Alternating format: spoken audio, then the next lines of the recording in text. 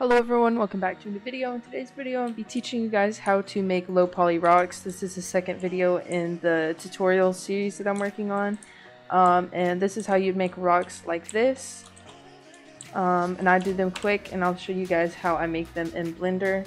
I use Blender 2.79, but you can follow all these steps in Blender 2.8, so don't let that confuse you.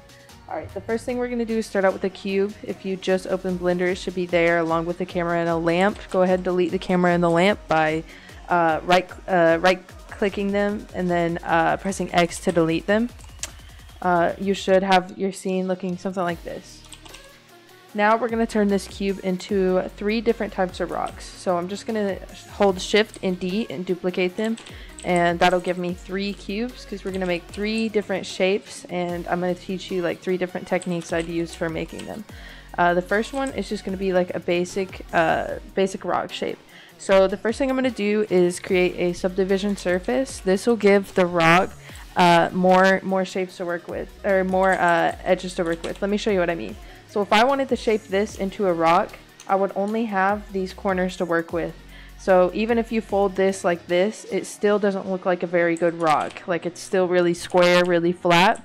So in order to give it more more surface to work with, we're going to create subdivisions like we have here, and that'll just help us shape and sculpt the rock the more we need it to. So you can specify how many subdivisions you want. If you want to hire like a more detailed rock, you need to give it more subdivisions, so maybe 2 or 3. I would recommend 2 if you're going for a low poly look. And then from here we can kind of shape it, press S and like scale it. You can specify the axis that you want to scale it on. Make it about as big as you'd want your rock to be. From here, we're going to add some texture, and this will just give it, it'll kind of randomly shape each of these things, and I'll show you guys what I mean by that. So what we're going to do is add a displacement modifier, and we're going to press new where it says texture. So displace and then new texture. Then we're going to go over here to the texture tab, and we're going to select or switch our texture to this one right here. Now it looks kind of crazy, so what we're going to do, we're going to go to size, and we're going to scale it up a lot until you see kind of a shape you like for the rock. I find that 1.8 looks the best. And then we're going to lower the intensity just a little bit. And that'll give it kind of a more random shape. And then also, the next thing we're going to do is we're going to apply this modifier. So just go back to the modifier tab and apply it. And then we're going to go right here where it says, decimate. And we're just going to lower the ratio to like 0.3, 0.4, however much you like it, until you find like the low poly, like the desired look. So if you want it super low poly, I'd recommend like 0.1, 0.2, but I usually try to keep it around 0.3 or 4, so like that. And that's how you would make your first rock. The next rock we're going to do is kind of a more stylized rock. This is really basic. It's kind of universal, it'll work for whatever. But let's say you need a rock for like a hill or something really specific.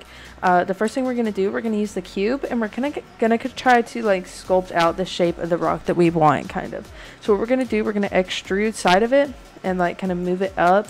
Just give it like an overall foundation of how you'd want it to look like in game, if that makes sense. So kind of like shape it however you want it to be. Use E to extrude, grab the edges where you need to, kind of just give it the shape you want. So let's say I needed my rock to shape like a mountain.